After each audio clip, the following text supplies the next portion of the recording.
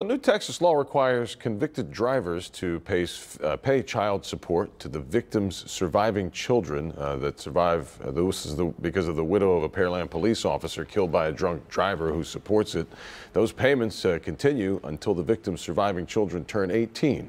Lucy Lugo's husband, Pearland police officer Endy Ekpanyaz, was killed by a drunk driver while on duty.